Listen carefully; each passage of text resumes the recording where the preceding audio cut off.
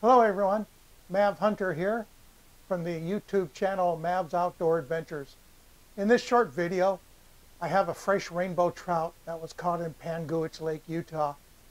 It grilled over these coals. When I looked at the glowing embers, it was too tempting not to try.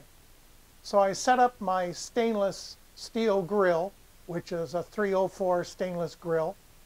I set that up and scraped some embers and coals underneath the grill and a little bit of flame, and I placed the trout directly on the grill. Now I did grease the grill slightly with a little Wesson cooking oil, but other than cleaning the trout, I left the trout pretty much intact.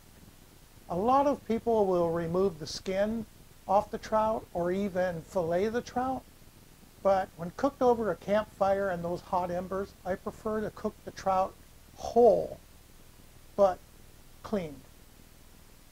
This results in the skin getting very crunchy, and you can see in the video the skin gets very dark, even burned.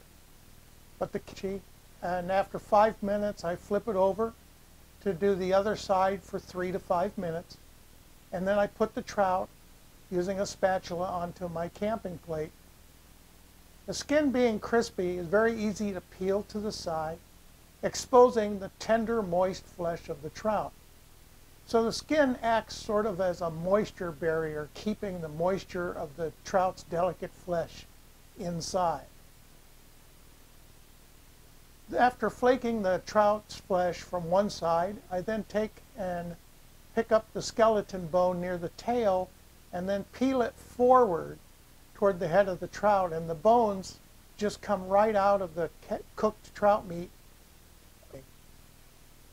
So I hope you enjoy this video. Give it a try. There's nothing like fresh, whole grilled trout over the campfire. If you like the video, please click the blue thumbs up button. And to be advised of new videos added to Mav's Outdoor channel, just click the red subscribe button. Thank you, everyone.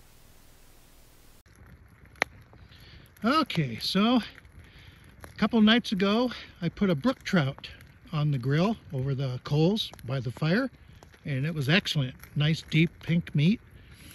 And this one here is a 16-inch rainbow trout, but this rainbow trout has a nice deep red tone to the flesh, not your typical white meated trout that was planted this year. So this was probably put in the lake as a 3 to 5 inch, what they call fingerlings, and it's grown up all year or two to become this 16-inch size. And so being it had red meat, it should be pretty tasty.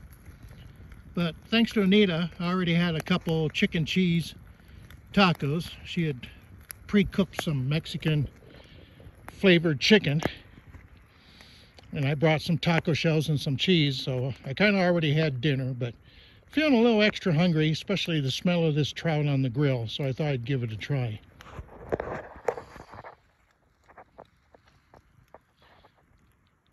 About 6 deer came right out of these trees here about an hour ago. My phone was in the truck on the charger.